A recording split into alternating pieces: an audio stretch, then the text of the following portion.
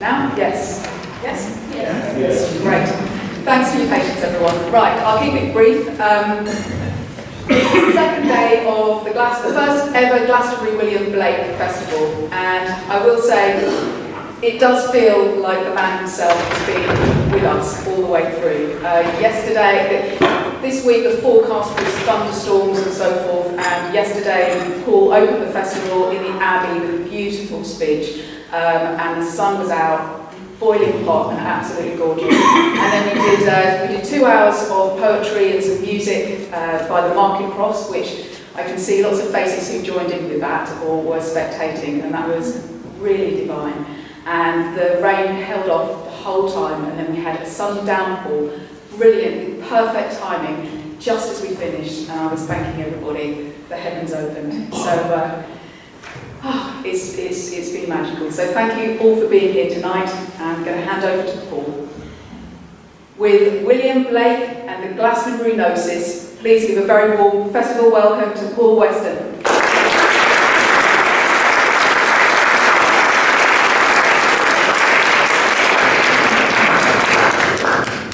Yeah, everybody.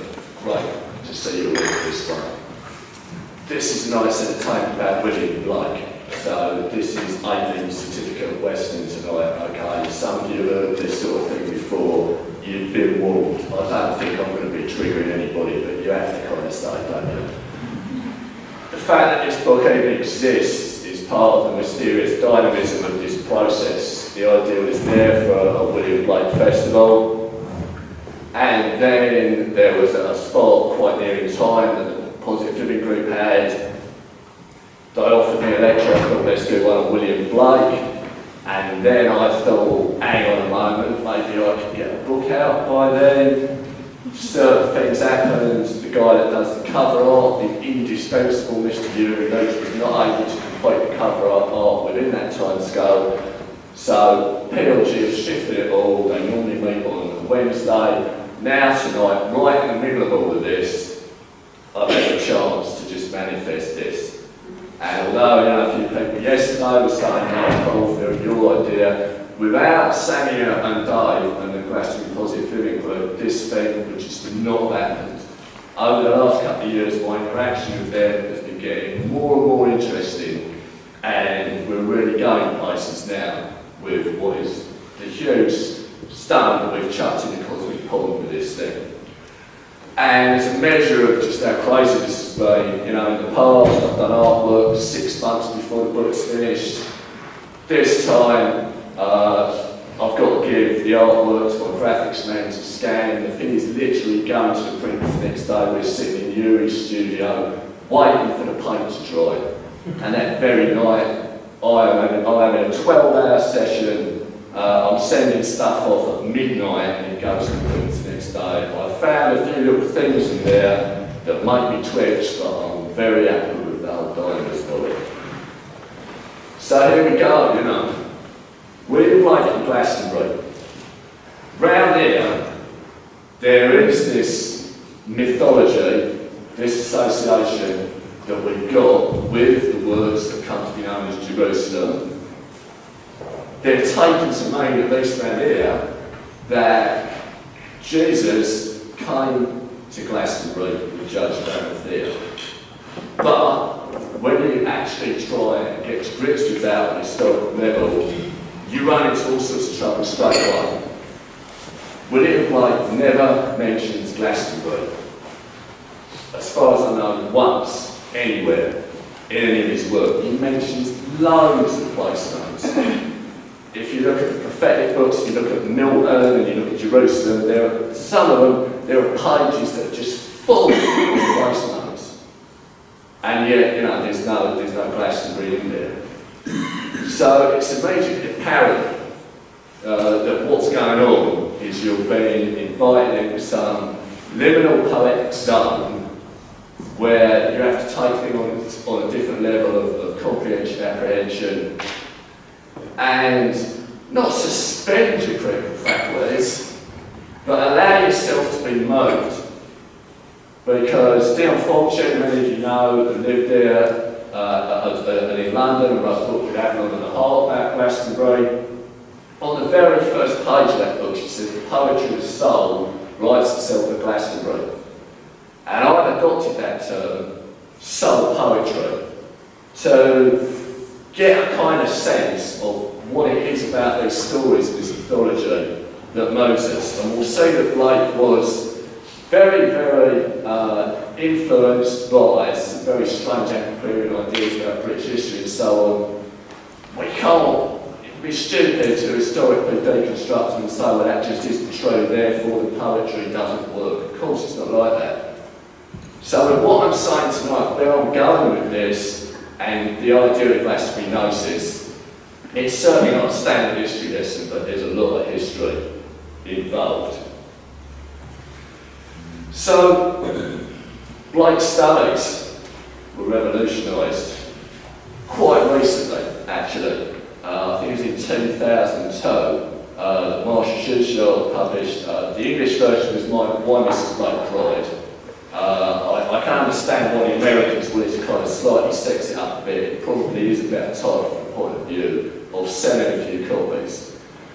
This was revolutionary scholarship in as much as it established membership of Blake's mother with a particularly strange congregation, who I'll be talking about a little bit later, and went into the whole subject of the occult mystical underground in London in the 18th century, which is one of the most fascinating topics that you could possibly want to get into.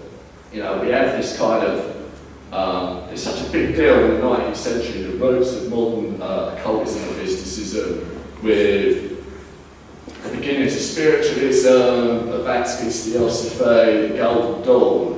People might don't appreciate that there was an absolutely extraordinary scenario going on in London, right across Europe, that has some really kind of modern nuances about it, as we discovered.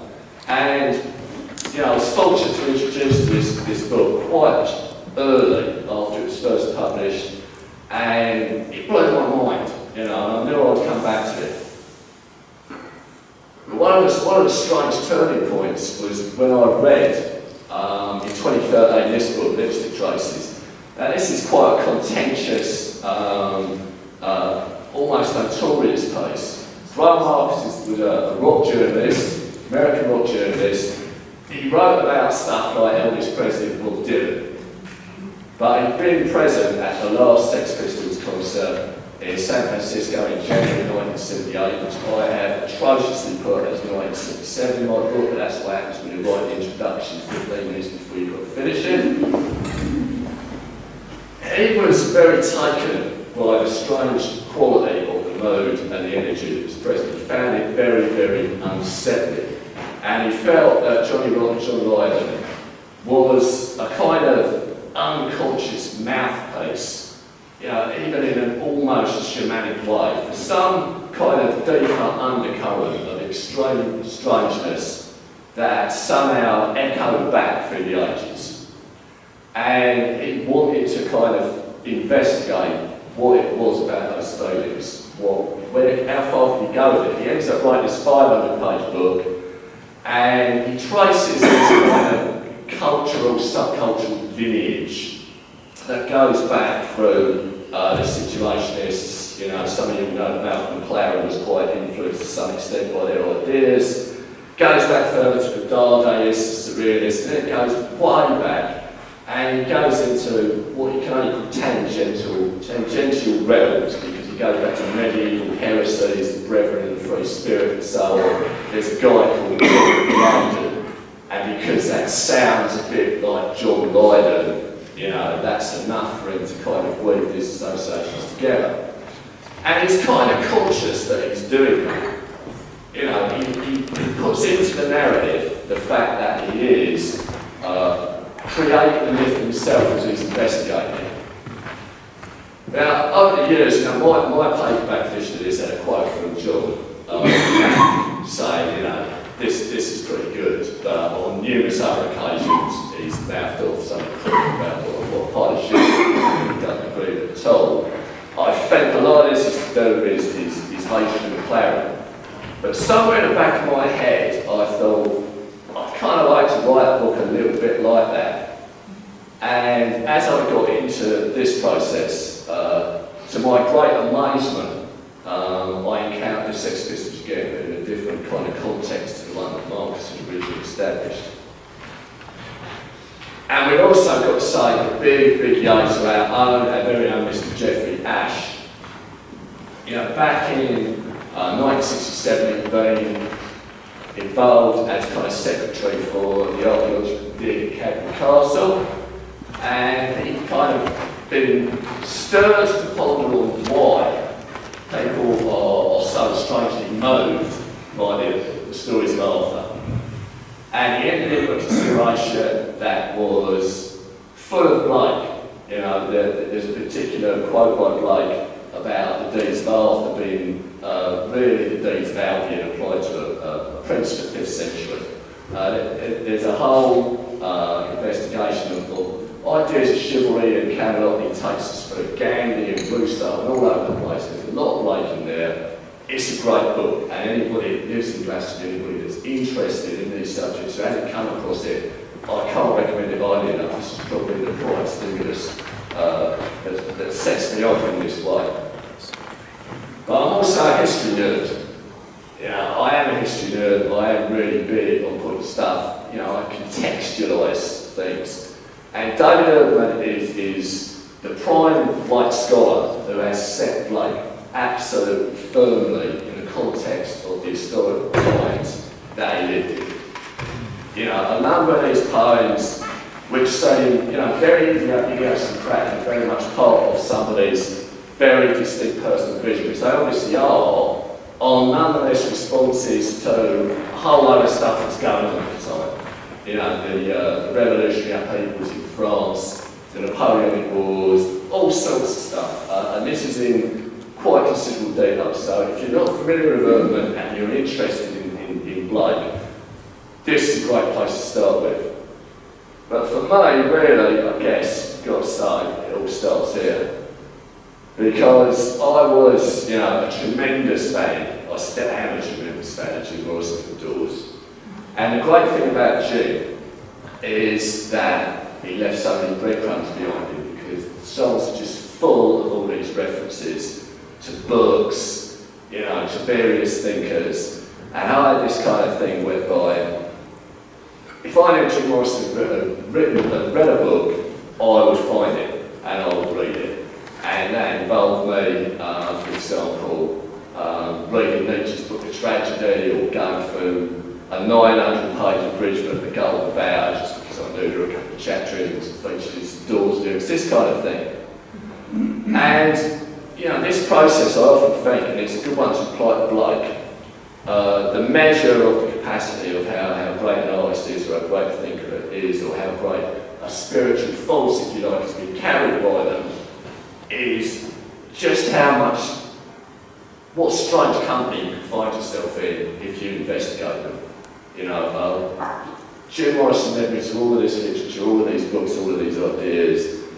Somebody, for example, I had Aleister Crowley as a result of getting interested in him, or find myself, you know, watching the films of Kenneth Anger, or getting interested in rocket scientist Jack Parsons, or even reading Robert Anton Wilson's books.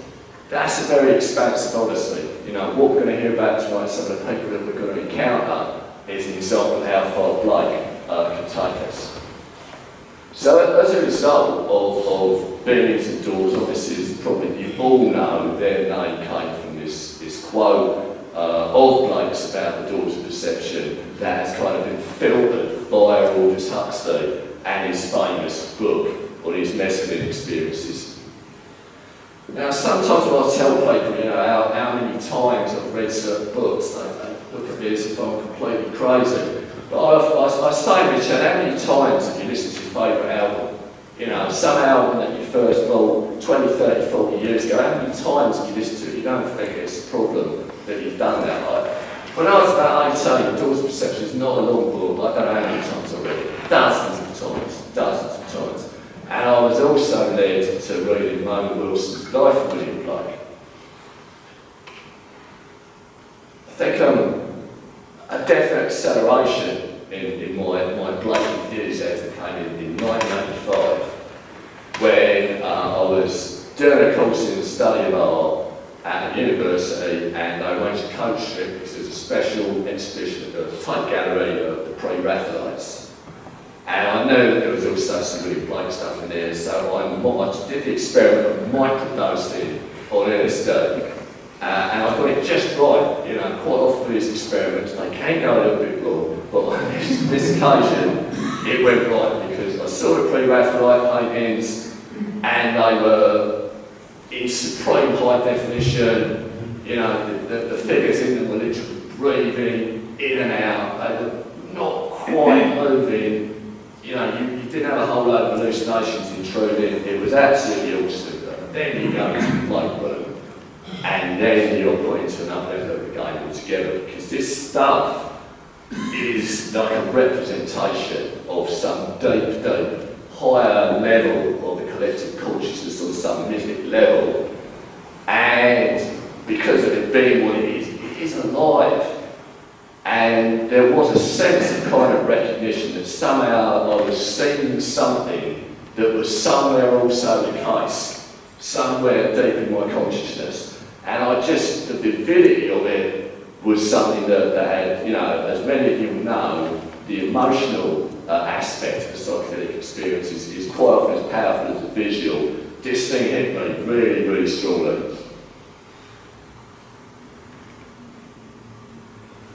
So let's go into the formative influences of Blake. I'm not going to go, you know, I can, Schuchart's done a whole book on this. It's an immense topic, but this is Count Nicholas Ludwig von Zinzendorf. You know, he looks a normal enough 18th century kind of guy. You know, he's a European aristocrat, very well connected, Masons, Kabbalists, all kinds of stuff. And, you know, he gets involved with this sect who come to be called the Moravian Church, who have been hanging about for hundreds of years on the outskirts. They're kind of heretics. They've been almost living underground. They seek refuge into the state, and he takes them on. And in this country, you know, he moves in very circles. He's there on the far right, and he's with the king, George III, and he gets a whole scenario whereby the Moravians are kind of accepted as not not in the same way as the Church of England, but they're not descendants. They're allowed to be who they are, and that's fair. That seems fair enough. But where they get to is pretty extraordinary. Now, this is one of my favourite history books, Norman Cohen's Pursuit of the Millennium, and this tells us all about barking mad millennial visionaries of the Middle Ages, the late Middle Ages, and their quests where they go off and found these utopian communities where maybe everybody's naked or it's all freed up, or they abolished money, and everything seems pretty groovy for a little while before they all get massacred, you know. And it's always been tremendous stuff for me, and I just had this kind of recognition as I started reading about the Moravians, because somewhere along the line, a little way about halfway through the 18th century, the Holy Spirit comes down on them. You know, it's Zinzendorf, there they all are, the Holy Spirit's coming down. What on earth is all that about? You know, no one comes to Marxist story, there's an awful lot of stuff that you can say is bad commentary on the state of societies in the Middle Ages and late Middle Ages, and why they give birth to certain kinds of situations. But as somebody who's, you know, I'm about in the guru scene, been sat the old Shakti Power and a bit of the old Kundalini going on, I'm also aware of the fact that there is something also pretty damn mysterious that kicks in these situations. You know, the two explanations are not necessarily exclusive. It can all happen at the same time. And when you hear how these guys start to carry on, you start to appreciate that something unusual is happening. Because these guys were very, very progressive in terms of their attitudes towards sexuality. They would, for example, as part of their church community situations, have group confessionals where everybody talked about what kind of sex they had like before, and it's considered to be, you know, almost a form of prayer that it's good for God if everybody has good sex. So it's fair enough historical consciousness, this kind of enormous great thing of the Victorian era hanging between us and them. You know, if you're not really familiar with this, it can be a bit of a shock to realise where these people are at. Now, Zinzendorf was completely and utterly infused with Kabbalah. Again, you know, we sometimes think to ourselves, the occult mystery schools of you know, the Golden Dawn, Crowley, Deal Fortune, Kabbalah, okay. But there's actually, at that period of time, an immense amount of really deep stuff that is being transmitted throughout Europe on this subject. And Zinzendorf is going to be somebody who's familiar with the idea, for example, that you can potentially have sex with angels, that all kinds of mystical attainments are possible in various sexual states. And quite often some of these community gatherings, they get into a state of rapture, you know, and it's kind of borderline what the psychoanalysts might have called sexual hysteria. But in one respect, it gets very, very strange indeed. I'm thankful to Martha Shisha for drawing my attention to this extremely strange book and this extremely strange topic. Because Zinzendorf was obsessed with the wounds of Christ. And obsessed in a way that to us seems downright icky. And there's a kind of tradition in medieval Christian art. When we think of the wounds of Christ, we think of the crucifixion, but actually, strictly speaking, the first wound of Christ is his circumcision. And there's an enormous obsession about all of this. And in this book here, which is written by, you know, top academic in America, it's not some crank work, it really cracks me up. You know, the first chapter heading is whether the subject exists. The second is whether the subject ought to be publicised. And by the time you got to chapter 4, we've dived in at the deep end of the practice of fondling a man-child's genitalia. And don't worry, I'm not going to show you any of this shit. I know that well, definitely don't need to see this. I certainly know that your YouTube congregation definitely don't need to see it as well. But if you go on Amazon and you find this book, there is a look inside, certainly. You can scroll down and you will see some stuff you cannot unsee, believe me. And they actually, you know, the congregation in the Moravian church ended up singing songs in praise of Christ's penis. You know, you don't expect that when you go to church on a Sunday. And they're also on complex visualisation exercises concerning the wounds. And literally, you know, like in the wound in Christ's head, there's a whole enormous great area in there where you can kind of go in and sort of there's a bed in there or there's your living room or whatever. And people go into ecstatic states. And it's, in certain circumstances, there are a group of young men, Zinzendorf's son, you know, he's a nobleman, they've got this castle in Europe. There's some very strange stuff where they're all getting into rapturous states. But what's intriguing is you know, Blake's mother was part of this congregation when all this stuff was going on in London. She was, you know, undoubtedly present when all kinds of very, very peculiar ideas were being put forward. And yet, Blake himself, and this is a measure of the man's temperament, I think, is not necessarily, we can't see him being influenced by the craziness of this, but we can say there are sort of influences of the good side, the attitude towards sexuality, an attitude towards the health and bringing up the children that Catherine Blake has got from these people. So that's all part of a very mysterious backdrop that is very, very formative and gives us a sense of just how weird the 18th century was. And the example I've got here, you know, it's like we have more perspectives on art and what it means and how we respond to it, and we can't get into the mindset of people who originally created the art. We all, in Glastonbury, people think that this tone of this mind killing is this picture of space rocket. I've seen a pretty good take down on it by art specialists who've shown that it isn't that at all. And it's like when you see this stuff, this weird art, I kind of try and get my head around it and think to myself, well, it's just our culture. But I can't get rid of it. I'm just being judgmental, but does seem like a complete pervo bullshit to me, and I sort of move on from it. This is Manuel Swedenborg. What a guy he was. He's one of the cleverest dudes that ever lived, if we kind of take Western psychology. Just got to have a stop to change over the Manuel Swedenborg. Clever blokes, you know, there's a bunch of psychologists in the early part of this century in America. They were sort of working out, to their own satisfaction anyway, what the IQs of various famous historical figures were. They reckon Swedenborg was like one of the very few people over 200. He was a scientist, he's a logical man, you know, he's a kind of almost a Leonardo. I think he did some diagrams inventing a flying machine, the usual sort of malarkey, but when he gets into his early 50s, enormous visionary stuff just starts happening on an absolutely epic scale. He is infused with Kabbalah, so there's a whole bunch of stuff about angels, sex of angels, and so on and so forth. It's very interesting that he talks of being taken to India and meeting teachers there. You know, there's a certain awareness of some of the designs on Indian temples at that point.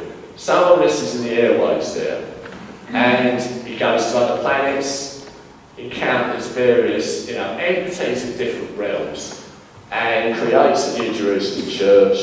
It's very complicated stuff because there's a Masonic scene going on. All of this stuff is a lifetime study in itself, but the fact is the man is a powerful, powerful visionary, and he's in London, and he's hanging out with the Moravians at the same time that they're all going batshit crazy in there. And for a while he kind of says, well, okay, and he says, no, I'm not having this, and he goes off on his own. But Blake and his wife, very, very influenced by all of this. They're on the kind of edge of the Swedenborg scene, and they back off a little bit.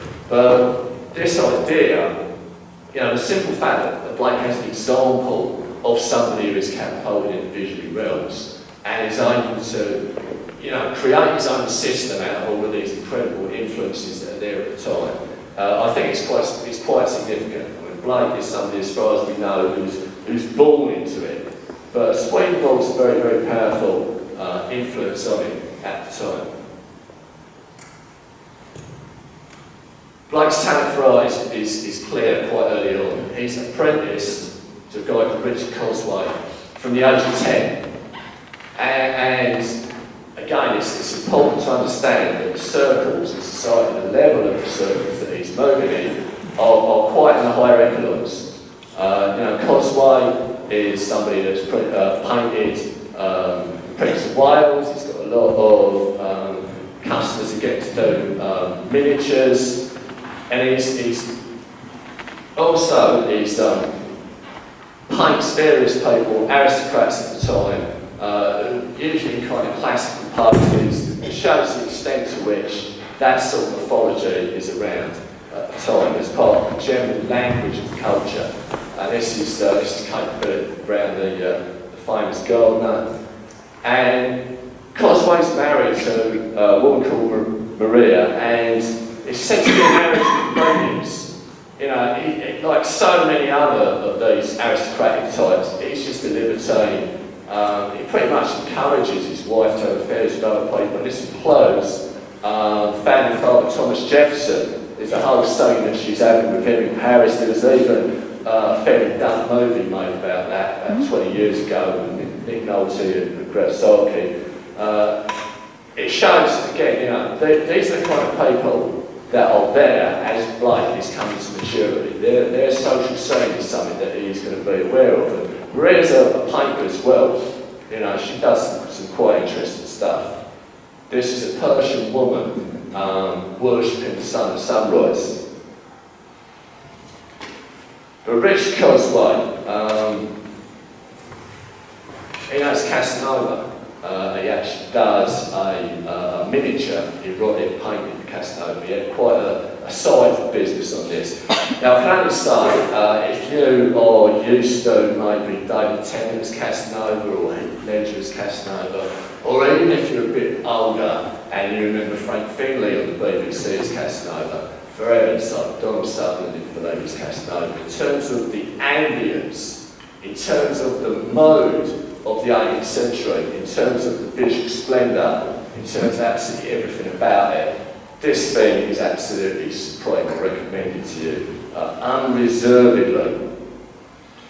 So you've got this really exotic, you know, absolutely filled up with all of these esoteric nuances, culture that Blake is born into and comes to maturity in, and the kind of literature and the kind of ideas that are feeding these people are also feeding him. You know, there's no doubt about that at all. And one of the most interesting cases, the legendary Cagliostro and his wife Shekhinah, you know, they're in London at the time. They created this so-called Egyptian Freemasonry. Now, people that don't know anything about it think that if they investigate it, it's going to be all about Egyptian deities and so on. It's not really. It's kind of hermetic stuff. But they're all on the same. All of these people are on the same at the same time. And in fact, Martha Shusho has suggested, I couldn't find an image of it, I wish I could, that there is a particular piece of early Blake artwork that involves some young children looking into some bowls of water or such like. There is a definite feature on the Cagliostro ceremonies, and it's not at all impossible that Blake might have actually met Cagliostro, which is an extraordinary thing. And just, you know, because I wanted to show this image, I think it's very moving. This is the cell where Cagliostro was imprisoned by the Inquisition and spent his last years, and people still come and leave flowers there. But there's one guy, above all others, who is very, very mysterious on the scene there. This is Samuel Falk, and he's known throughout Europe for being, you know, Kabbalistic Jewish mystical superstar and political intriguer. He's lucky to get away without being burned at the stake for some black magic accusation in Central Europe. He comes to London, and there's a whole mythology about all of his magical powers and all the rest of it. There seems to be a case to be made that if there's a kind of secret chief or whatever, if you like to use those occultist terms, that was influencing all these people, it's this guy. There are suggestions he actually told Swedenborg, there are suggestions that he actually told Cagliostro even.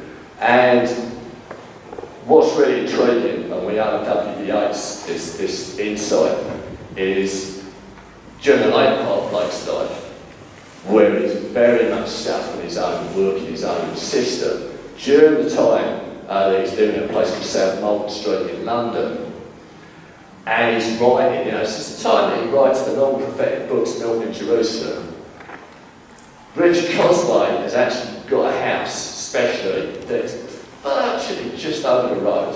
And this house is set up for the sole purpose of working magic.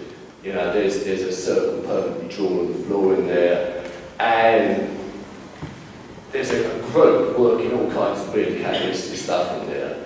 And, you know, Yeats traces him back to Falk, although Falk is dead by this point, but things have been set in motion by him. So these guys are literally just over the road from Blake at this time, and this all just supposedly, again, there's a certain section of mysticism in it. Lord George Gilden, considered by many to be congenitally bargain mad. You know, his whole family supposedly a bit on the eccentric side. Gilden is kind of like where all of this kind of scene bubbles, well, it runs to the surface in the most peculiar way. And in dealing with him, I also bring to your attention what to me is one of the most outstanding features of the London mystical underground. There's a doctor, James Graham, who founded a cult that was called, you know, pacifist sexology. And he got enough money to create a kind of temple of, we call it a tantric temple now. And in this place, he's got an enormous bed, okay? All around is decorated with white art and statuary.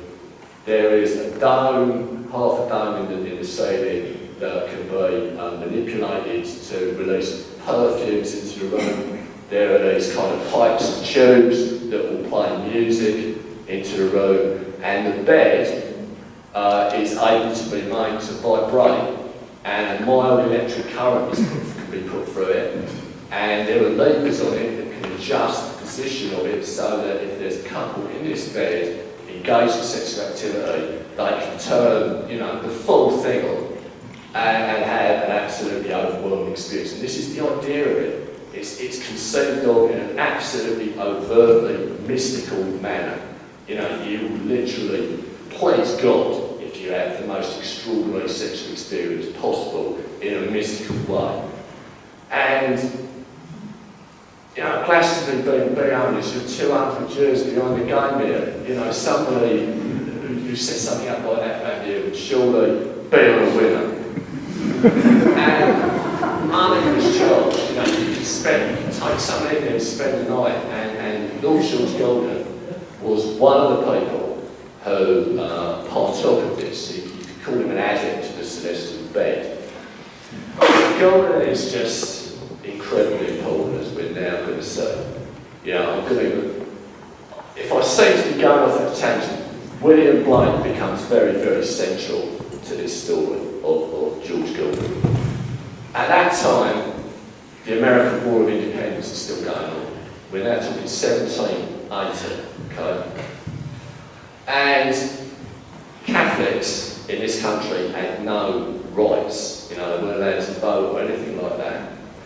And there was a kind of scheme whereby it was considered that maybe if you cut a little bit of slack, then you can let them fight as mercenaries if they pledge allegiance to the king in the North American War.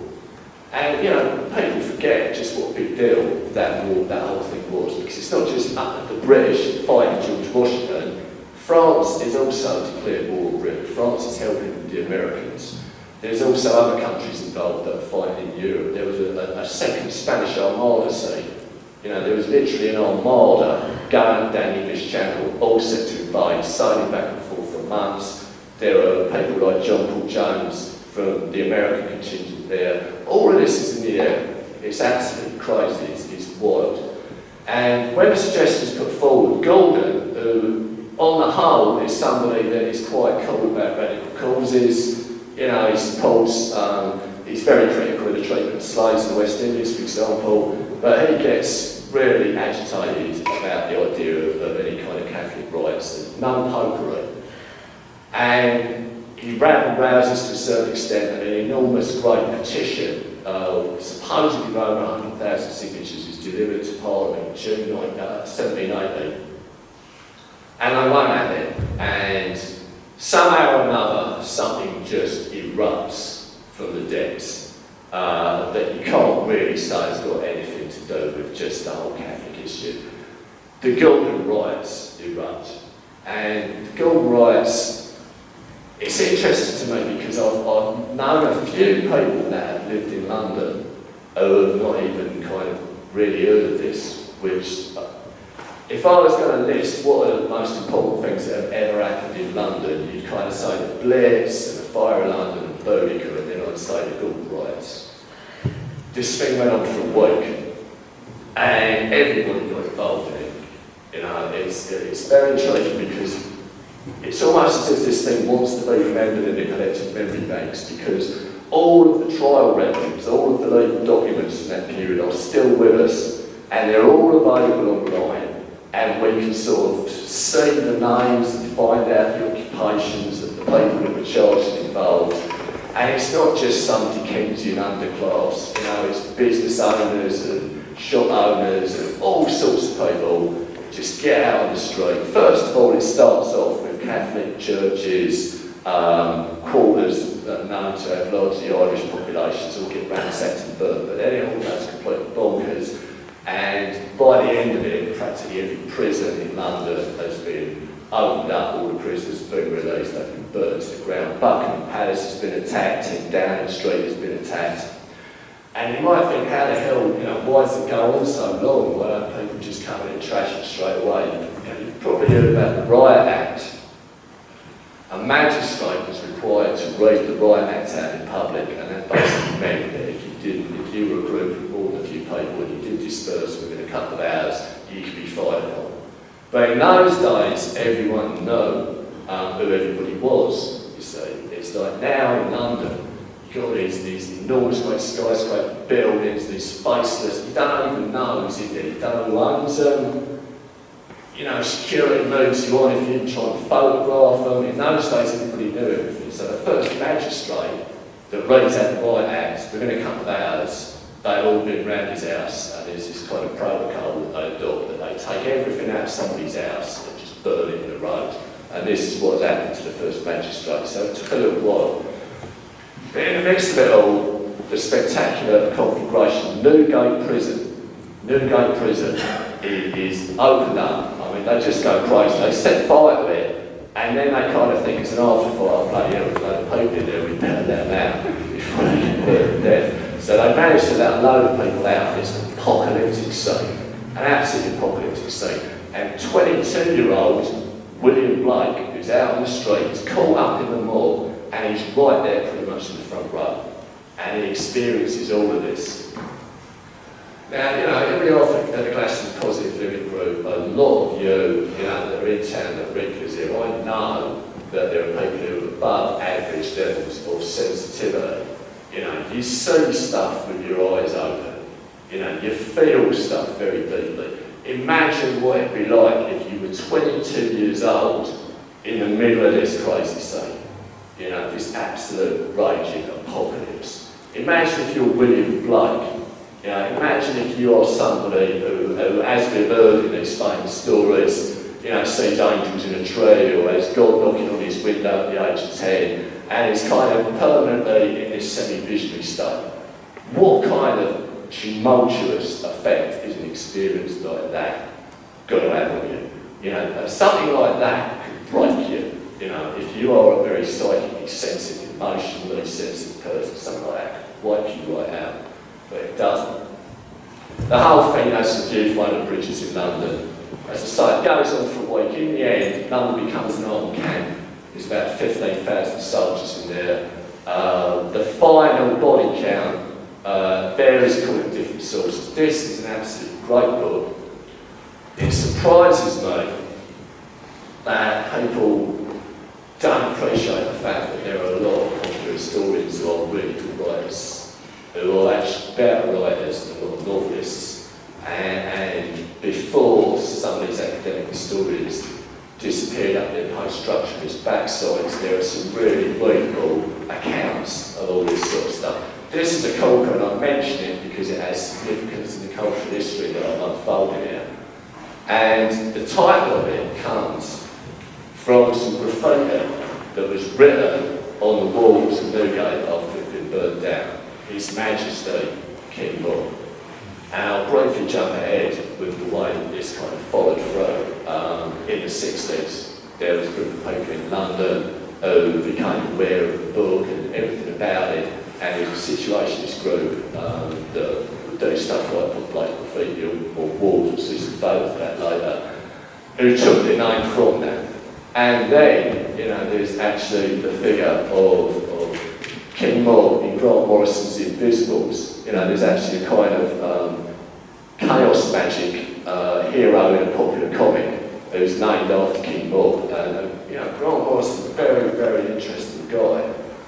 Had some experiences that are up there in the Philip K. Dick category, out in the Himalayas, somewhere in the dark. And his King Moore character, it gets semi-autobiographical.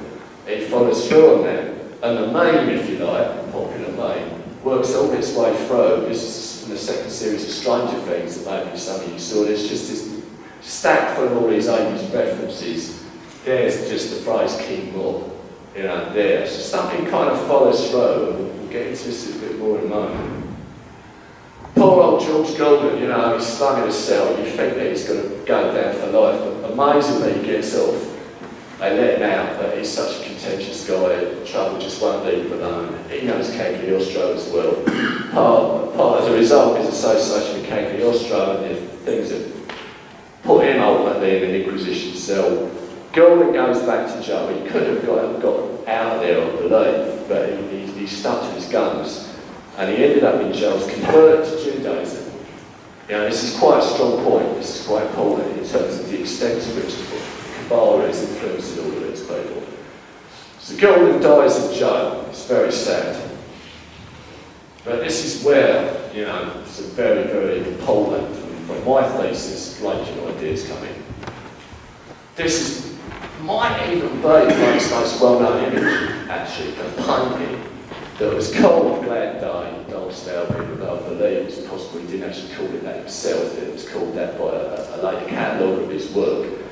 But there's an earlier version of it, which is this drawing, and he actually starts work on this. Although the first version of it that you see is offered up to print for sale, is sometime afterwards. He starts work on this in the same year as called Riots.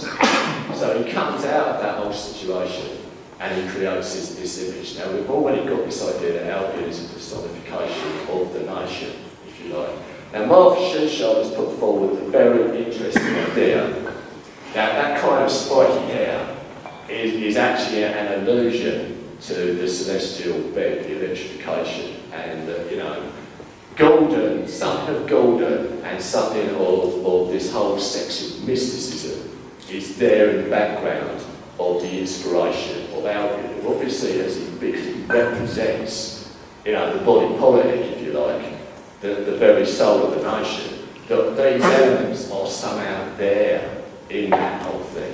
Now we know Blake as well is completely seduced with Kabbalah, and Albion and Kabbalistic Adam Campbell are pretty much, you know, the same thing.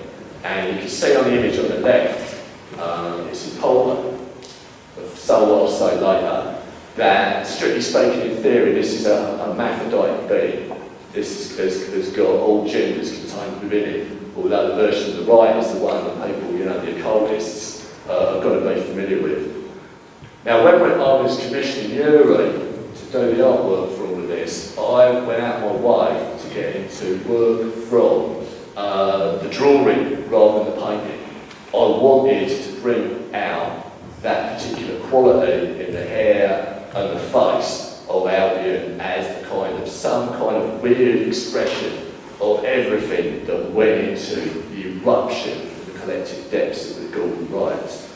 And this is, you know, for those of you that have been Glastonbury and have seen the front page of the August Oracle, you know, in the early stages of the artwork, we used that to represent it. So all of this is to me, absolutely vitally important in my kind of evolving understanding of what Blake and his work are all about. And it goes through, you know, a comparative obscurity. There are people who know him, he's a bit of a cold figure if you like, there are people that love him, there are people towards the end of his life that think of him as a kind of living saint, that simply to be in his company, some kind of blessing is conveyed.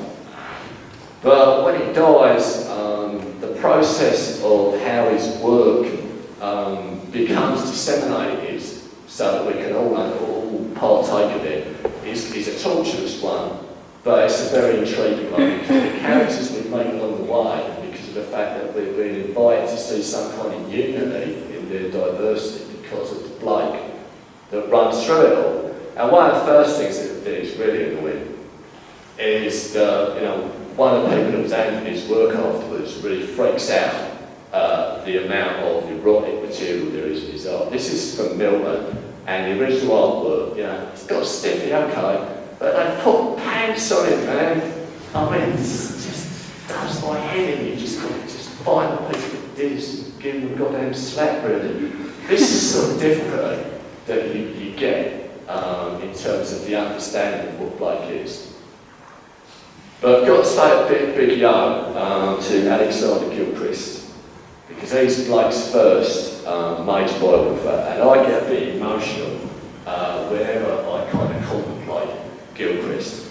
It's almost like a Dickensian situation, because he's a young guy in his 20s who's written a biography of some obscure figure and is commissioned on that basis to, you know, he's put forward a project that is to write Blake's biography, and he's taken up by a million of this.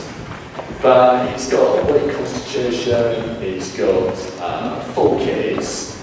He gets so far with it, and then the great tragedy. One of his kids gets scarlet fever, he nurses the child.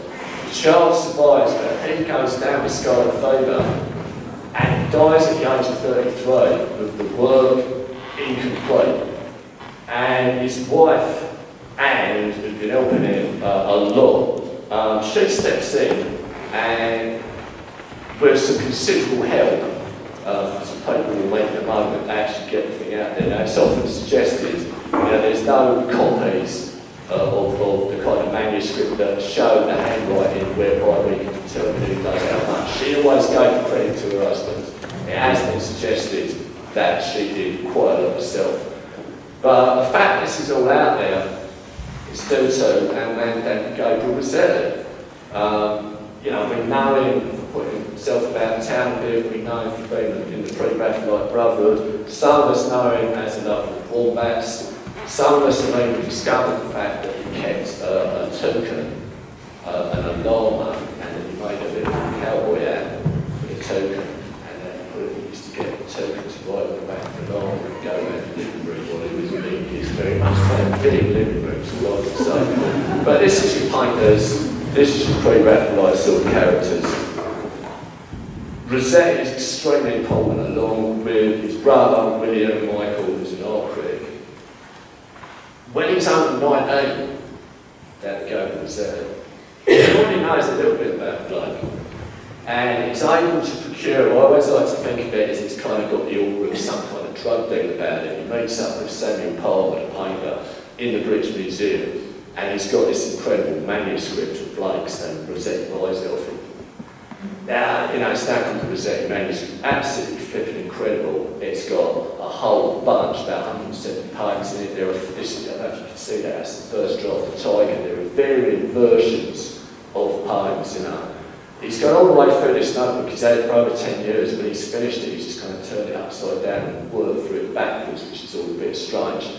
But it's a gold mine. It's a total gold mine for Blake. And one of the things that's really intriguing on the kind of cultural studies level is the fact that in there, Blake has, as well as all his poems and drawings and stuff, he has quite a lot to say about the state of art. And he has a right old dig at the art establishment that he's been, brought up in, the 18th century Moores, Joshua Reynolds, all this kind of stuff.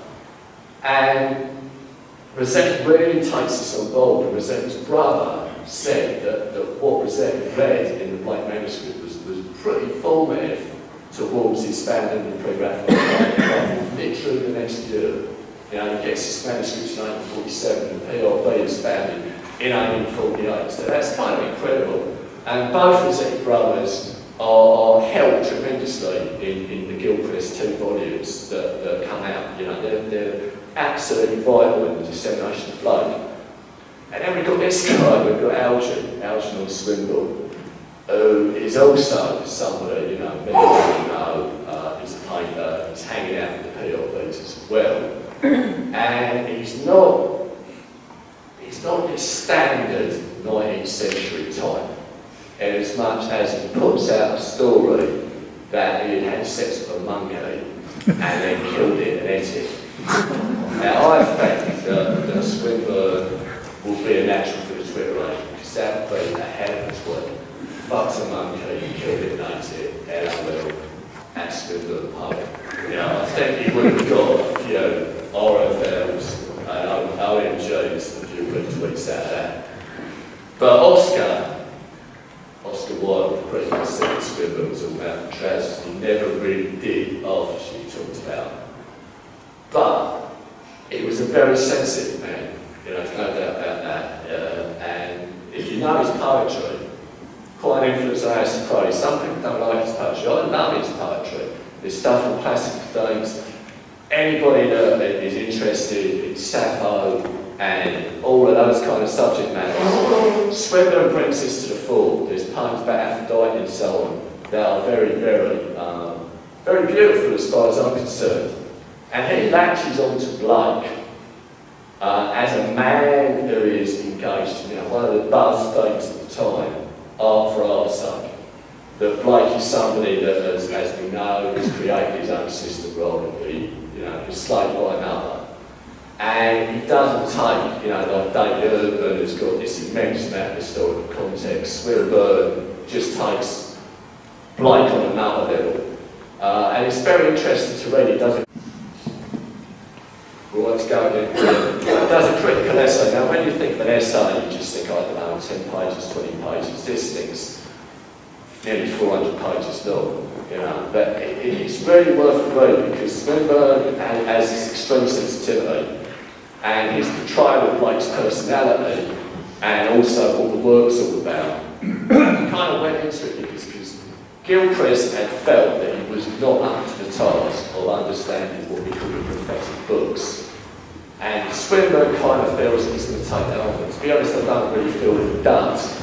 But I really love the work that he's done there. And he's another important figure in the lineage, the handing down of things.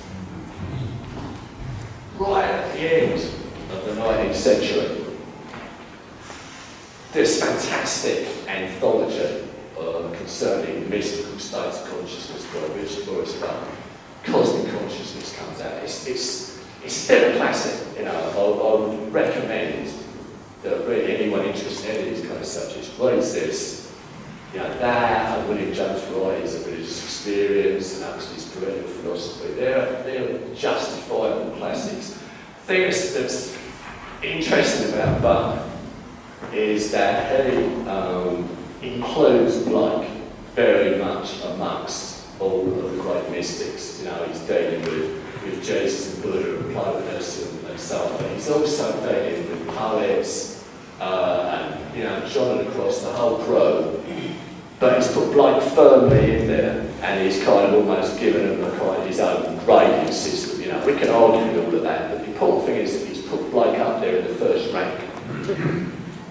And this book, it's almost absurdly optimistic, bearing in mind that the First World War is less than 20 years away. But when we come back round to it, this book became very popular in the 60s and justifiably so. It's a great read. And the thing is, what we've got by then, the Rossetti brothers, Mel Gilchrist, Swinburne's on board, W.B. Yeats is also a person who's been able to bring understanding of the kind of occult mystic source material Blake's been working with. Hedge chimed in the 1890s, and there's Buck. And there is this sense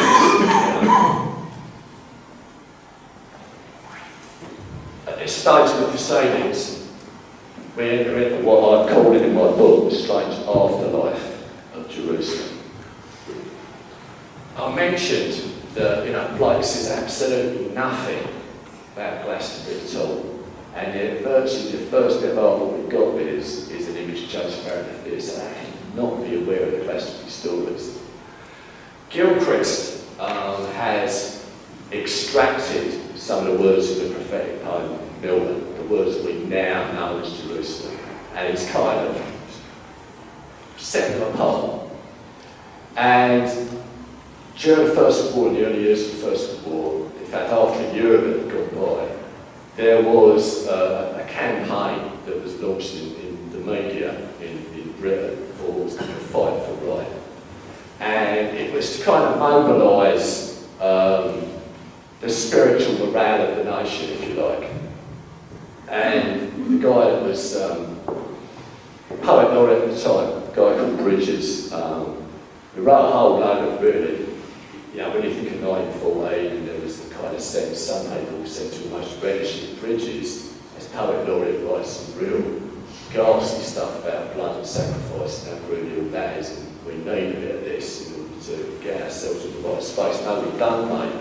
But one way or another, it is the bloke who is the transmitter. He approaches Gilbert Parry, the composer, and suggests to him, how about putting this to music? And thereby, this is how we get what we recognise now as our so-called second national anthem, Jerusalem. But the whole thing with the fight for right is, and Parry's very kind of hit to this, is that it very easily can topple over into jingoism, and he's not comfortable He's not comfortable about it, and there comes a point, you know, it's first premiered in 1916, it's not all that long before he withdraws permission for it to be used by the Fight for Right. Now this is Millicent Fawcett. Everyone ought to know she is, but I'm not really meeting that many people that do. Extraordinary woman. When we think of suffragettes, we think of Pankhurst, we think of all these dramatic tactics, you know, Emily Gason dying at the Derby and forced staging and bombs and all kinds of crazy shit, but there was another group that were, you know, on the same cause, the National Union of Women's Suffrage Societies, and Millicent Fawcett was head of that for some considerable time, and they were that bit more moderate. But she had already achieved big things, you know, in the early first years of the century, with the Boer War going on. There's this terrible situation in South Africa where the British government has initiated what we would call concentration camps. That's what they were calling them at the time. And the policy was, you know, the Boer farmers were out in their guerrilla bands fighting the British, so the British were burning their farms down and taking their wives and children into captivity and corralling them all together. And there was another amazing woman called Emily Hobhouse who went out there and exposed the terrible conditions there. You know, there's 45 camps, 26,000 people in a period of 18 months died in these camps. And of those 26,000, almost all of them were aged under 16. Now this is just neglect and stupidity and callousness rather than out-and-out genocide. But this was publicised in Britain, and people, you know, Millicent Fawcett was actually sent out to investigate on behalf of the government's report. And she did this. She's the first woman to ever been put in a situation like that by a government that they would, you know, send her out and accept whatever she had to say broadly. And she worked tirelessly for a whole load of real controversial stuff, dealing with child abuse, criminalising incest. There was also a whole deal about prostitutes being forced to be examined for sexually transmitted diseases that the people that were their customers weren't. And there was a whole imbalance there. She worked for all this stuff, okay? And she's recognised for that. You know, this is actually April this year. There's a whole statue unveiled to her in Parliament Square, and I chose that photograph of her, and another one that Theresa May was visible in, because I didn't think that was entirely appropriate. But here's the thing, you see. Millicent Fawcett approaches Hubert Parry and asks for his permission to use Jerusalem for the women's suffrage movement, and he readily agrees. And, you know, it's kind of interesting because there is a certain amount of disquiet in some quarters in this day, you know, certainly Glastonbury, about Jerusalem and about what people think it means, and about its connection to, you know, Zionism and the actual city of Jerusalem, and a certain amount of discomfort. But right from the word go, there's a tension there. That tension between the fight for right and the jingoism, and then the adoption by the women's movement. And Parry signs over the rights to this in perpetuity. It becomes, you know, the anthem, also the Women's Institute, for as long as there was copyright on it. So there's this kind of thing of the female in Jerusalem, and it's very important when we come to understanding what Jerusalem means. But it gets complicated right from the word go, because the First World War is going on, and in 1917, General Allenby captures the physical Jerusalem, and there were a lot of soldiers from Somerset there. This thing was reported in local newspapers as a real big deal. And people thought there was some kind of biblical event, and they got all millennial, all that kind of stuff was going on in relation to it. And it's in this kind of context of a weird story that has kind of been bubbling up a little bit, really sort of rises to the surface. The 1920s is the kind of peak period where the Jesus Glastonbury story comes in. The idea that as a young boy, he comes here with Joseph Arimathea, and this is what Blake's actually talking about in the words of Jerusalem. Now, our very own Mr. Paul Ashdown wrote this absolutely stupendous book that amazes me completely everyone I talked to don't exist. It came out in 2010. This, my friends, is the absolute definitive consideration of this whole business. And what it boils down to is it is very, very difficult to pen this story down. This form's been called Cornwall that Jesus came to this country. 1895, maybe the original forms of it are a little bit earlier, but actually taking it back to the time of Blake himself is astoundingly difficult. And this is what I'm saying about this liminality. It's almost as if there's something that doesn't want us to be able to be definitive about it. It's almost as if there's something that makes us have to approach it on another level of cognition. You know, there are people, very few people in Glastonbury who are very clear that this is true and that Jesus really did come here. And I'm not saying that isn't true, but I'm saying you cannot prove it. So what you have to do is you enter into that potion of soul instead, and what it is about that resonates. Let's jump ahead. The whole influence of Blake and the people that transmit is current. Allen Ginsberg. Yeah, I don't know how many of you have seen this film of the young Ginsberg killing dollars with Daniel Radcliffe as Ginsberg. Fantastic film. We're pretty much going back to that period of time. You know, this is even at a young age. It still does my head in that Ginsberg, William Burroughs and Jack Kerouac all met up around the scene, around the university that Ginsberg was at. And Radcliffe is you know, looking pretty good for him there. It's a great performance. Now, quite often if you go around the internet and you look at news sites and so on, you get things formatted in this list, you know, 10 rate this, 20 rate that, and social media marketing gurus will tell you that if you get more hits to your site, you'll create some lists and so on. Well, I'm going to put out a list now, great wanks of history, wanks that changed the world, you know. I've discussed this topic with you in the coffee houses of Glastonbury, and I guess James Joyce, you know, the whole Ulysses deal, the fact that the guy's got a statue built to himself in a Catholic country and, you know, it's virtually a national holiday, in order of a hand job, fair play to him on that. But I will put forward Allen Ginsberg in a category all of his own for what I'll now describe as the William Blake Festival. It's a couple of years after Kill Your Darlings. It's 1948, and Ginsberg is still only 22, and he's in Harlem. It's a hot summer night. The likes of Burroughs and Kerouac are not about. So, you know, he just does what everybody does in a situation like that. Gets his book of poetry out and starts masturbating. You know, we've all been there, guys. You're feeling a bit frisky. You know, where's my book of poetry? my book of money is a cloud. Well, maybe not. You know, Ginsberg. He tells a lot of stories, different versions about this. There are some long, gaudy versions. I'll spare you the real icky details, but sufficient to say that he's idly masturbating on reading William Blake. And then he hears a voice in the room. And it's not a voice like it's in his head, it's outside his head, and it's reciting an entire William Blake poem. And another 2 poems are recited. And although here and there, when you read different accounts, he occasionally suggests that maybe it might have been a mature version of himself, he pretty much takes on board that it was William Blake. And that in that moment, some kind of mantle was passed on to him.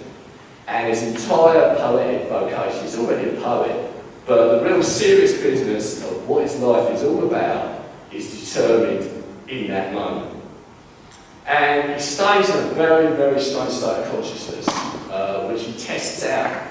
You know, he gets a book of mystical writing by somebody like Plotinus off the bookshelf, and he reads about it, and the minute he's read it, he's gone into the state that has been described. He's in a state he's never been in before. And he feels like, whatever this is all about, I can't ever forget it. This is the absolute fundamental bedrock of the whole of my life. He comes down off it inevitably. A couple of days later, he's in a bookshop in New York, and he gets a book of poetry, Blake again. Yeah, he's in a bookshop, so he can't start having a wank, but he does go into a pretty strange state of consciousness. where he starts studying all the people around him who've got animal heads. And it's like, these animal heads are indications of some deeper state of consciousness, where their emotional consciousness is at, where their emotional blocks are, what's stopping them from experiencing the divine splendour. And you know, on he goes with this. And great fame comes to him. There's a whole lot of turbulence now, it's a kind of psychiatric hospital, but he writes it out and he becomes, you know, the great advocate of the Beat generation. And then he finds his way to India. And this is 1963, and he's starting to look like we recognise, you know, the archetypal Allen Ginsberg with the bushy beard and so on. And what's fascinating about this Indian trip is that he's in the city of Krishna, and he meets a female saint who actually tells him that William Blake is his guru. And for people that kind of have an understanding of the guru tradition, people that might have been part of all this in certain respects themselves, that might have got a connection to some sort of spiritual transmission, it doesn't just mean that you accept somebody who's important in your life and you teach you. It means there's literally a kind of force that is working its way through, you know, they call it Shekhinah, Shekhinah, whatever. But there's something a bit out of the ordinary that is going on here. And Ginsberg takes this on board. Flash forward to May 65, he's proclaimed the king of the May in Czechoslovakia. I think he's then booted out of the country on the basis of that. But this is the same year that you've probably all seen the Bob Dylan video for Subterranean Homesick Blues. You know, he's just in the background there on the left. 1965. Now, this is a little bit later, but we found, thanks to David Walker's collection of his late father's collection of photos, this is Ginsberg outside the Georgian Pilgrim during the days of the famous hippies not invented. We haven't yet figured out when this was, because this is going to be late 60s and into the 70s. But for the sake of my narrative, I've got him here in Glastonbury because he came here in May 65, and I mentioned this yesterday when I was in the Abbey at Arthur's grave, because he went into Glastonbury Abbey and he picked a flower at Arthur's grave to send back to New York to his lover, Peter Orlowski. And it's part of a kind of almost a Kerouacian hitchhiking odyssey. He started from Bristol, hitchhikes to Wells Cathedral, hitchhikes to Glastonbury. He ends up in Cambridge examining some original Blake manuscripts. And in an interview in a magazine in 1966, as well as talking about the original Blake impetus in 1948, he talks about his visit to Glastonbury. He talks about his disillusionment with the conventional forms of revolt and rebellion that you've got in straightforward Marxism, and how Blake's Albionic Jerusalemic man is like something that is potentially inspiring him. So he's come to Glastonbury in 65, he's got all of these influences on board. 1967 is a very interesting year for Ginsberg in terms of the Blakean aspect of it, and how the reconnections with it seem to resonate out into the bigger body politic. This is January the 14th, the famous human being, the start of the hippie era in San Francisco Golden Gate Park. And you know, many of us have seen pictures of him there with Timothy Leary, who's just entering full acid guru mode at that point. You know, he's been talking to Marshall McLuhan about the fact that he needs a snappy slogan. So this is when he really starts going for it with the old turtle chin and drop out. This is a big event. But later on in the year, in July, Ginsberg comes to Britain, comes to London, and he's there on Primrose Hill, and he's there deliberately because of the Blake associations. And Ian Sinclair, young Ian Sinclair filmed him, and there's a DVD of Our Sunflower, which is an absolute classic, which has got Ginsberg on Primrose Hill, and is very much a snapshot of a very distinct era of time. He's reading his own poetry, he's reading Blake poetry as well. And from there, now bear in mind this is 67, bear in mind that we've started off, you know, with Leary, with Golden Gate Park, human being. Ginsberg has already taken acid, Ginsberg is already an advocate of acid. But in the whole of 67, he hadn't taken any acid at all, up to the point where he went to Wales. And he's got the Tintin Abbey, and he's obviously read Wordsworth, and And at this point, out in the middle of nowhere, he takes LSD and has this full-on Wordsworth experience, and he also, you know, he writes a poem while he's coming down off it. There's a fantastic bit of film footage you can find on YouTube from 1968, where he's on an American chat show and he's actually telling the chat show host about his experience of taking LSD and writing this poem. He reads the poem out. And although it is very Wordsworthian, he mentions Blake, he mentions the concept of the bard. You know, this is something that I explore in the book a lot more. But it's just a few months later that he comes back to America, and he's already thinking about playful forms of protest. Now, you know, certain forms of protest actually buy into the very thing you're protesting against. You get locked into this kind of whole structure, and how to avoid that. And part of all this ends up with other people helping, as the legendary anti-Vietnam War demonstration, where the ceremonies are supposedly trying raise the pentagon and expel the demons. These are the iconic images. You know, it's just a 17-year-old girl in front of these bearings here, and you know, the flowers down the gun barrels. This is all, you know, absolutely iconic. And here's Ed Sanders from the Thugs, who I'm sure some of you at least know in their early albums. You know, great Blake enthusiasts. There are some recordings of Blake's songs by the Thugs. He's the guy that gets the ceremony together, which there is audio of that. You can find that on YouTube. It's an absolute hoot. I quote quite a bit of it in the book. And Annie Hoffman, you know, the founder of the Yippies, the Youth International Party. All of this is so mate, I see it as a unity. When I see 67, I see Ginsberg at the beginning of it, with Leary at Goldgate Park, and at the end of it with the demonstration at the Pentagon. Firmly in the middle of this is his visit to London and his reconnection with Blake and what that's all about. And I think this plays out even more in 1968, because there's the Democratic Party convention that famously turns into pretty much a police riot. The whole crew are out again, the Yippies, Ginsberg, everybody, and they're trying to sort of keep the surrealism going. So No, I was just... all right, okay. They decide to run a pig as a presidential candidate. Now, you know, they've done all sorts of things that never been noticed. In a minute, they bring the legendary Pegasus to Chicago and unleash it, you know, there are arrests, and it's all over the newspapers.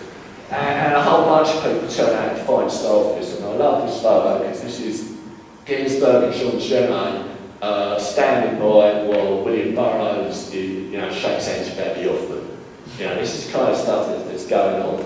And they deliberately kept their protest in a park a little away from where the Democratic convention was being held. Because there was so many places around, it was kind of obvious the whole thing was going to, you know, go ahead in a handbasket very quickly. And Ginsberg's got these people gathered around in the park, and he's chanting on and all the rest of it. But yeah, it all kicks off. It all kicks off at the end of August 1968 and turns into this legendary riot where there is a lot of footage. You know, media people are beaten up by the police. There's no argument about it. But on the coast, Ginsberg recites a poem by Blake, the Great Monk, which there's a couple of different versions of it, but it dates from the time when Blake was put on trial. One of the most traumatic events in his life after he had an altercation with a soldier and run the risk of not just going to prison, but maybe getting deported to Australia or who knows what. And it's all about tyranny, it's all about the way a certain mindset is oppressive.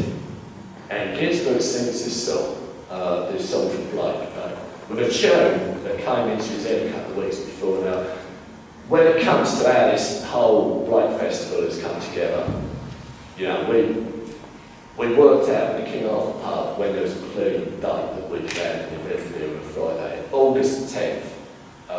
You know, tomorrow I stood out for that. And it was while I was writing my material on Allen Ginsberg, and I realised that I started writing on his birthday without being conscious of it. That's always a good sign. Now I discovered in Ginsberg's diaries that the tune for the Great Monk that he sung at Chicago at the end of August 1968 came into his head on the way home from Neil Cassidy's funeral on August 10th, 1968. So tomorrow night is exactly 50 years to the day since Ginsberg got the tune with the Great Monkey in his head, and he has, you know, there's a version of it, we can hear him singing that tune. So it seemed absolutely bleeding obvious, someone's got to do that, haven't they? And very honest, Tyak has jumped in, and I anticipate some splendid stuff tomorrow night, you know, so they all measure the way all this stuff hangs together.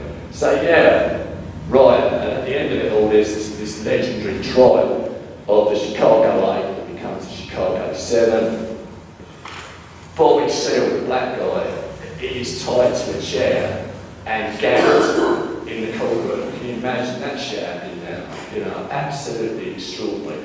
The whole proceedings go on for flipping years. It's a legend, you know, there's been a few movies, a few plays about it.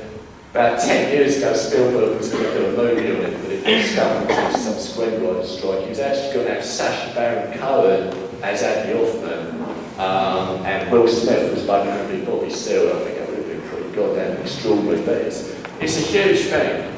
And with this 50 years on, it just seems something very mysterious is coming back round again with full power. At the same time, there's a group in London calling themselves King Mob. They're situationists, they're kind of surrealist pranksters and anarchists, if you like, and they're putting up these, you know, blatant graffiti. It's not the only graffiti they're doing, but they're putting this up around London and engaging in various pranks and getting involved in demonstrations. They're around somewhere in the background in the anti-Vietnam protests in London. And, you know, the stuff is all out there for people that want to find out about it. A lot of information is there, you just got to kind of be interested in it in the first place somehow. And one of the people that was around during that period of time, they did a little stunt in '68 where they went in Selfridges dressed as Father Christmas, a whole bunch of them, and handed out toys to kiddies in there before they were stopped by the security guards. Malcolm McLaren tells his story that he was there, he was part of all of this, and he went part of it, he saw it and he was inspired by it. And this is where we go into, you know, the strange follow-through of the energy of Gordon Riots.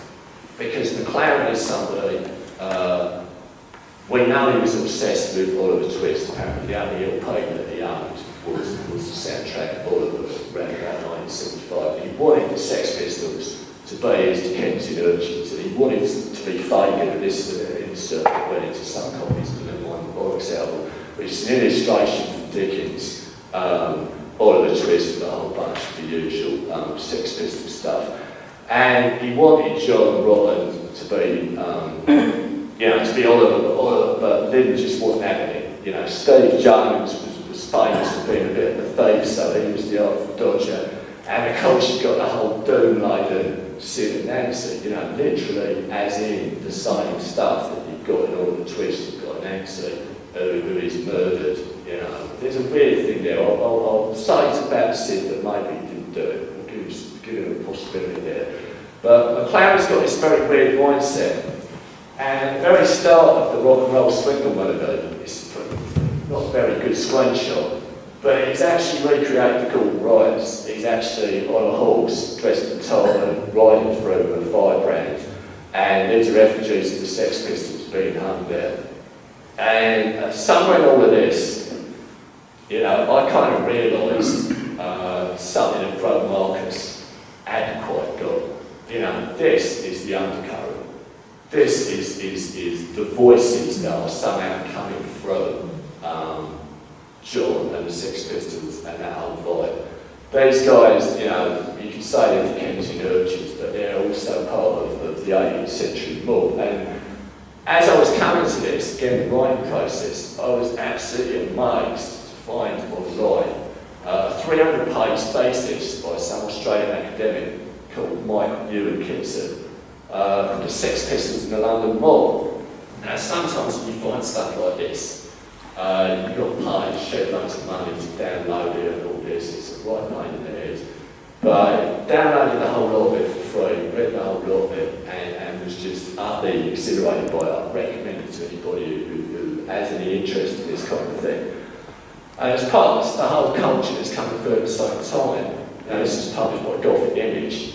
You know, we see Blake's name on the cover there. This is an image of Derek Jarman's Jubilee, which has got, you know, John Day, as played by Richard O'Brien, bringing Elizabeth I forward to the punk era, and all kinds of popular car music's going on there. It's a movie that divides people, you know, the Blu-rays just come out. It's kind of... Yeah, all right, okay. And, you know, again, what's intriguing about this to me, Adam Ant's in that movie, and, you know, Adam Ant's most iconic, you know, form, if you like. It's very 18th century, isn't it? You know, you don't necessarily clock it in quite that way, but when you put it alongside a whole load of other strange nuances, it becomes quite interesting. Malcolm McLaren's funeral, you know, he said, Malcolm McLaren, he was the French Revolution, he was Robespierre, he was Danton, he was the Terror. So all of those references are all 18th century. We know McLaren was completely obsessed with the London mob, and there was another project he got involved in, the Ghost of Oxford Street, which is out there on Channel 4 catch-up if you still want to see it. And in that one, you've got the Happy Mondays being taken to Tyburn to be hung as high. Pretty damn strange.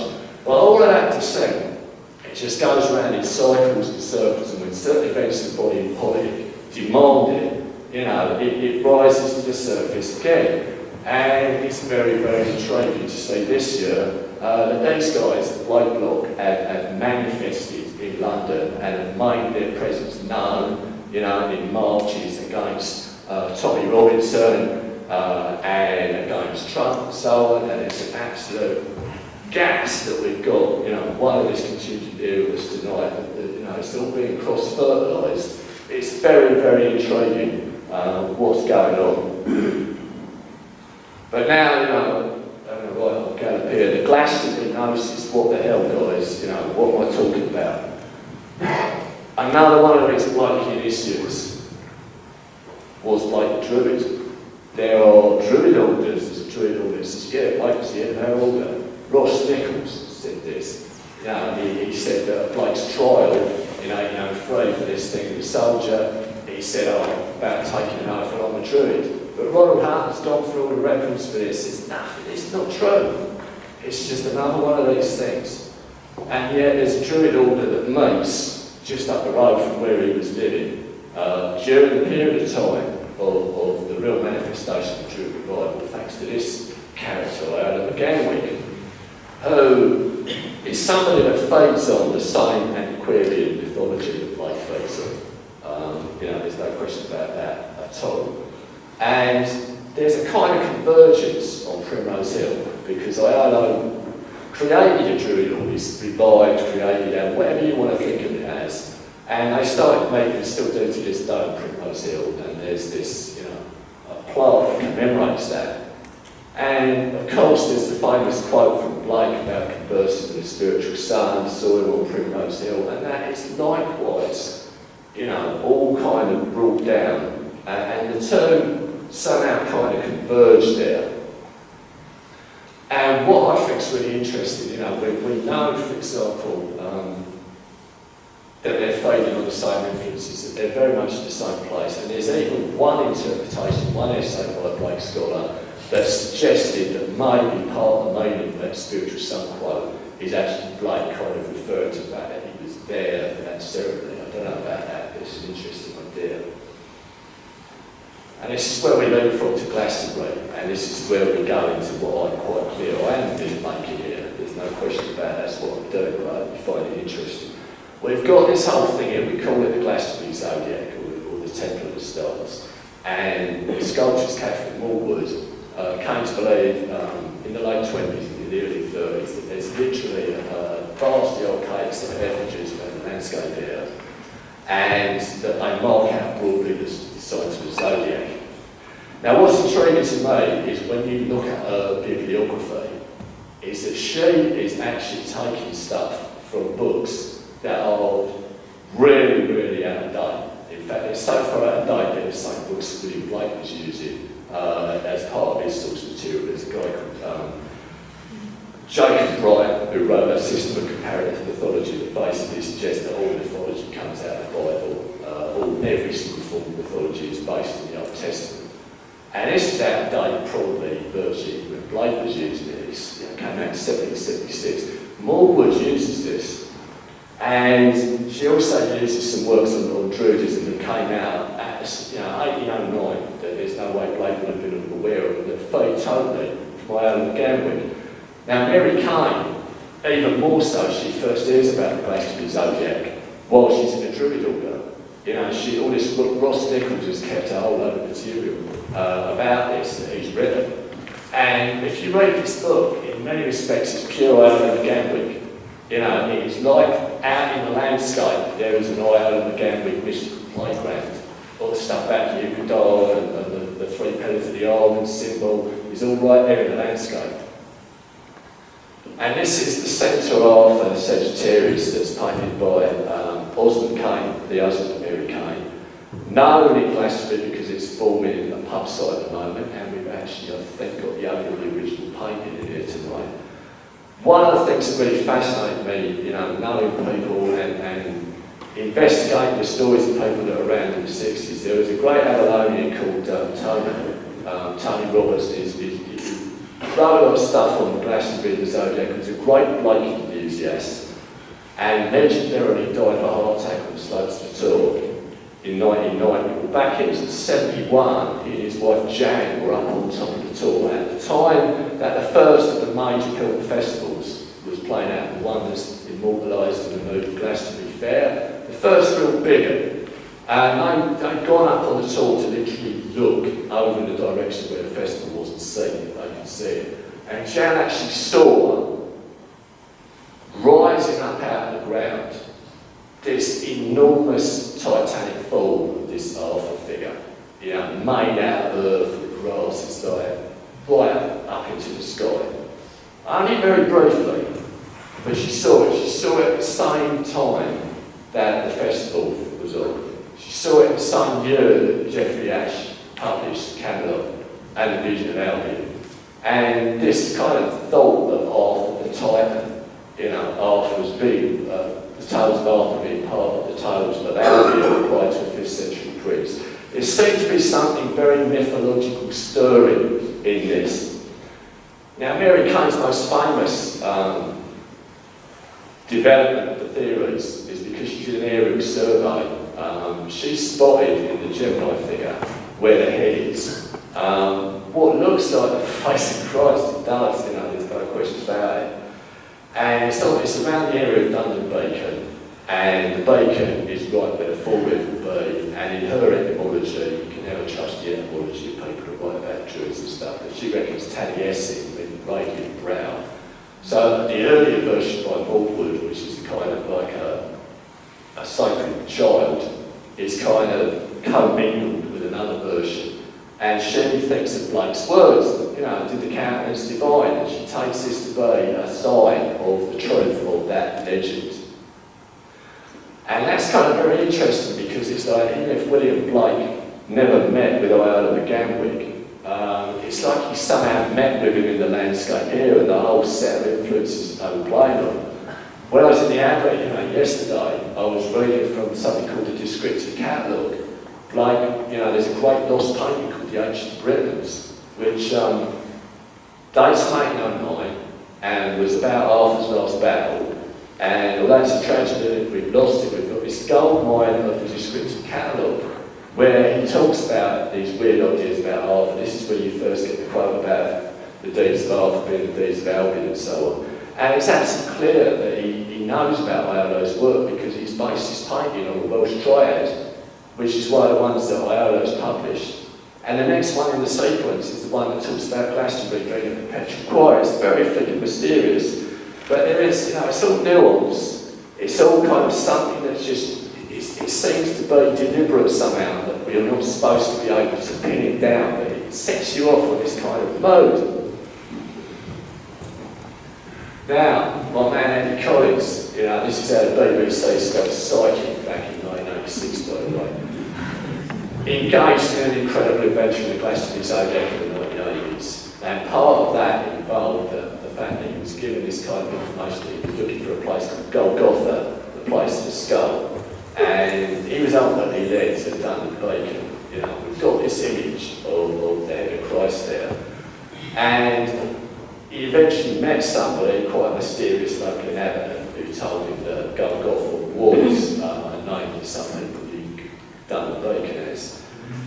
Now, Andy, you know, went into this visionary journey in the Glastonbury Zodiac, and later on me and a group of people to do likewise. So, you know, I've talked about this, I've written about this in my Avalonian Eel. I came to get this feeling, you know, this thing with the head of Christ, this thing with Golgotha. Blake's got this idea called Golgotha, which is the city of the imagination. You know, and it's something that's kind of coterminous with this vision of Jerusalem in London and so on. But it's a particular kind of zone that you get into. And I began to contemplate the Glastonbury Zodiac as a kind of Glastonbury Golgotha, that there's a whole sort of living tableau of the kind of mythology that embodies the ideas of Blake that is available, you know, to us if we enter into it in the right way. Which is a wild idea. I don't know if I'm going to be able to fit everything in there. Let's gallop along. Nicholas Roerich did a whole lecture on him a little while back. Believe that art is a treasure of humanity that we should respect.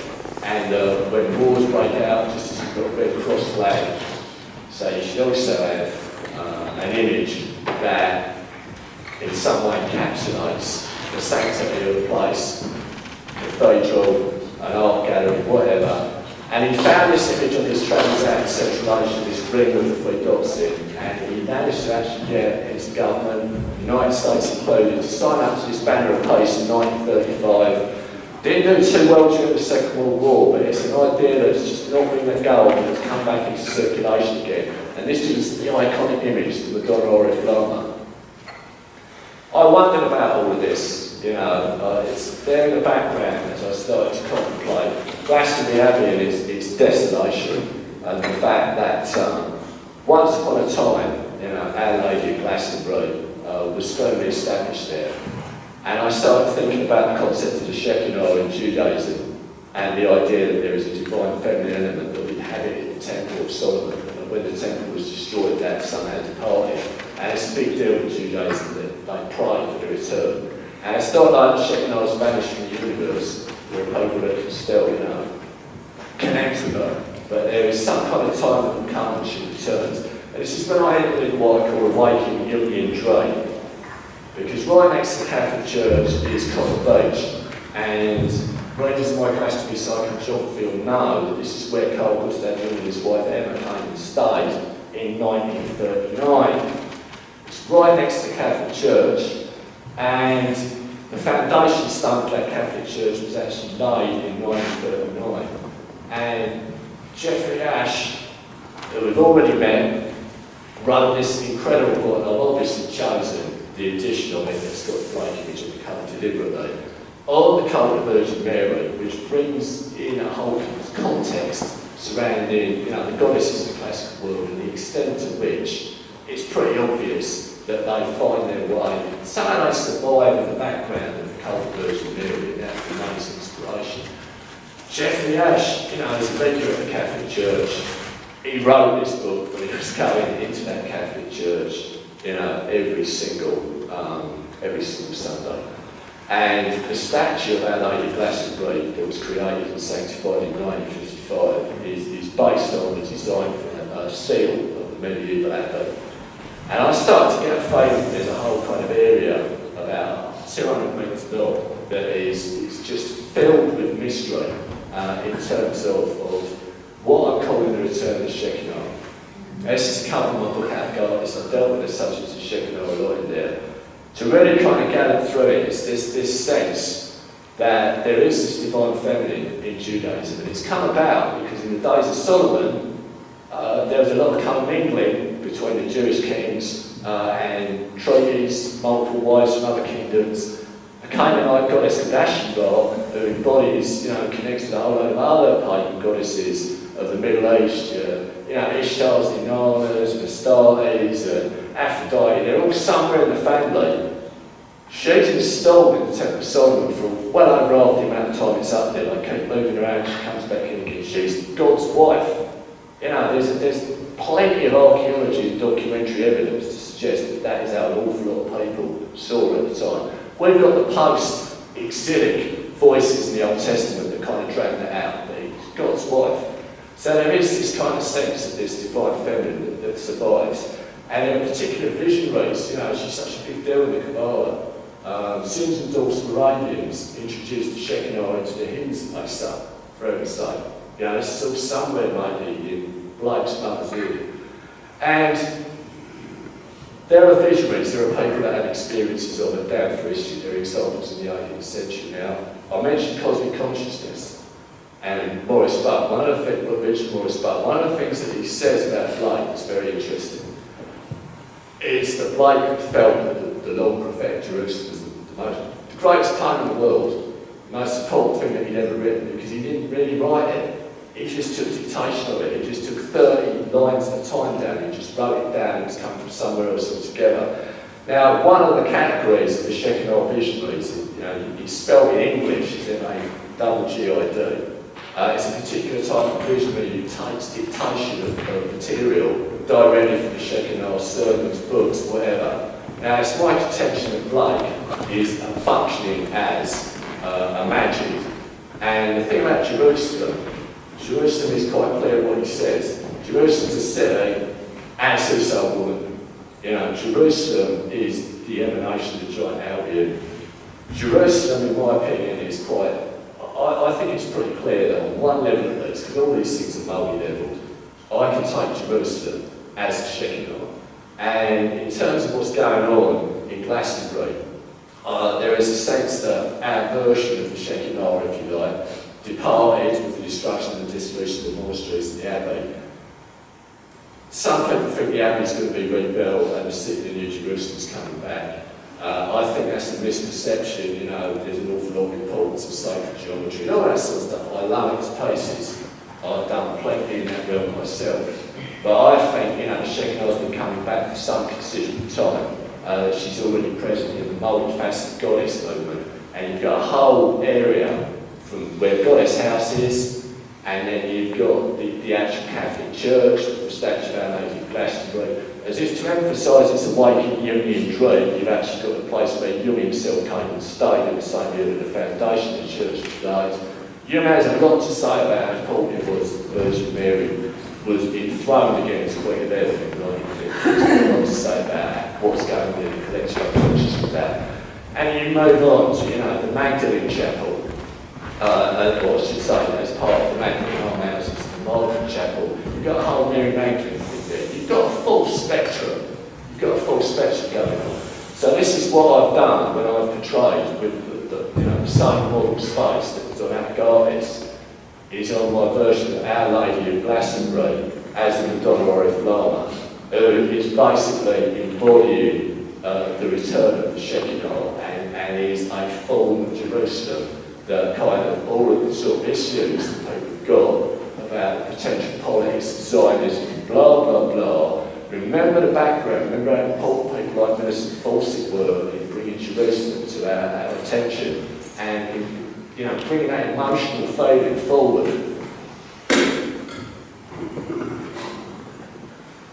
Jose Arguelles, on Gallagher now, we know him for his association with Mayan calendar. We think of him as a New Age thinker. What's really important is that he starts off as a professor of art history, a doctor of philosophy who teaches art history. And quite early on in the proceedings, he writes a book called The Transforming Vision. It's the first time that we see mention of 2012 and all this. He writes a whole chapter about William Blake. And he's got a vision that he's already figured out that this is a time when some, you know, great race of artists, psychedelic magicians, are going to arise through the planet, transforming reality through the power of their arts and the evocation of their minds. Through conscious artistic creations, they will tap the potential of human spirit, change the way people perceive themselves, and ultimately inaugurate the dawn of a new magic where the collective vision will change reality. That's absolutely clear to me. This is what Blake's all about. Blake is one of these kind of characters. And Jose, you know, if you just think of him New Agey, you kind of decontextualise it. There he is with Ginsberg. There he is with Tim Leary. He's part of all of that. Don't forget that he's a professor of art history and he's a theorist on art. All the way through all of this, you know, right up until the end when he just dissolves into his mythic identity. It's Woodstock, you know. Jose's somebody that's been at Martin Luther King's civil rights, I had a dream speech. He's there for the levitation of the Pentagon demonstration. He's aware of what masses of people can do when the right idea gets them. And he creates the whole Earth Festival, which is still going strong. And then he gets himself involved with the crazy wisdom Tibetan addict Chogyam Trungpa, who's a drunkard and a womanizer and a crazy-ass mofo, but he's also got some very important stuff going on, as we will hopefully soon see. 87, the harmonic convergence, the New Age Woodstock. Jose publicises the Mayan calendar, works out some dates that are acted on the basis of somebody else's theory. Everybody stakes out all these sites simultaneously. This is Glastonbury tour. When we see Jose, so often he's got his Mayan calendar diagrams, it's all really complicated. Some of you probably remember this thing, the dream spell. What I say is, think of Jose as somebody like W.B. Yeats creating a system like a vision. Think of Jose as somebody like Swedenborg having visionary experiences going back and forth from planet to planet. Jose's got a critique of the global system. He's got this phrase, time is money. You know, he has a critique about conventional calendar, the 12-month year, the 60-minute hour and so on. He says, adopt natural time. If you investigate what he's got to say, it's very, very similar to Blake. You know, there are some very Blakey nuances in this critique. And I think that if you just change the words you use to describe people and their ideas, they have a different effect on you.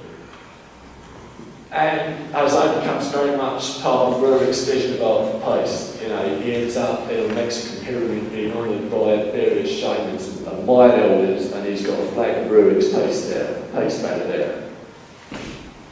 But coming back to the Chogster, you see, the Chogster has got this concept of Dharma art. Here's Ginsberg and Chogyam. And with Ginsberg's collaboration, they create the Naropa Institute, which is a kind of free-flowing university. It has got a base, it has got a kind of canvas.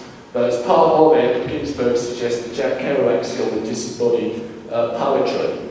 And if you go on their website, it's a priceless archive because there is audio that you can spend weeks listening to. There is Allen Ginsberg teaching courses on William Blake and reciting Blake poetry and talking about poetry and William Burroughs. And it's all under this idea of Dharma art that Chogyam has got, that art is meditation, conscious art. And you draw them all together, you know, in this idea. My feeling is that what we've got with the Glastonbury Gnosis, this living kind of Iolo Blake playground of this return to Shekhinah, is a kind of something, it's already happening. There are already people that love Roerich and love Arguelles and work with the Glastonbury Zodiac and so forth, but I think becoming more and more conscious about that what we've got here is a kind of living treasure that is part of this enormous great process of which people like Jose and Roerich and particularly Ginsberg, because there's a very direct connection there to show us. And this is the brainstorm that I've had that is behind this William Blake Festival and is part of what, you know, I've put into this book at ridiculous pace, but I hope the intensity and passion that's going into it is effectively communicated in there. So I commend it to you, I commend this whole process to you. Next year we're hoping to do for the 50th anniversary of Woodstock, August 5th, 17th, to do a repeat of this on a far larger scale. And we're hoping to inspire people with all of these ideas. You know, my feeling is it's a really important time in the body politic right across the world, certainly in this country, certainly in America, and the words of Blake sing with great, great power, Yeats.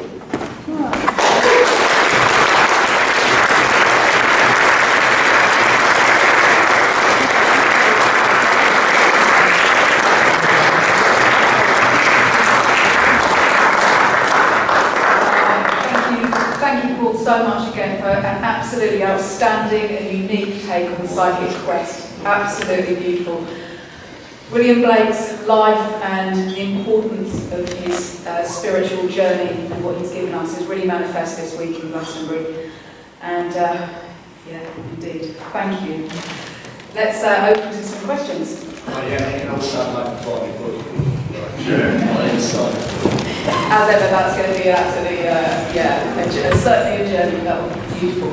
I wanted to say that I'm sure most people here have seen the Nicholas Roerich on YouTube that Paul did, or you were indeed at it.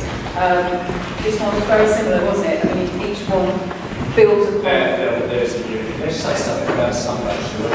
Yeah, it's come by our attention after we got this whole thing together that there is a major event happening this coming Sunday, which is the anniversary of William Blake's death in London at his gravestone. There has been a headstone there for some time, but it's acknowledged that it's not the actual exact place where he was buried. They've now kind of worked out to their own satisfaction. So money's been raised and the sculptures have created a wonderful headstone. And there's going to be a huge event there at 3 o'clock this Sunday with all kinds of people, all sorts of Blake luminaries, such as Blake Lofton, Blake Congregation, and various people well known to the there's going to be little ceremonies, 191 years since he died, 191 candles, people will be invited to place them on his grave. It seems obvious that it's not separate from what we're doing here. That in terms of the bigger picture, that is the dynamism is that it's driving us on what's going on. It's all one and the same. So a few of us are going to go down there for that, and I'm putting it out to everybody. It needs to be known this is going on, and that there's no separation. This is all part of one enormous way to do it.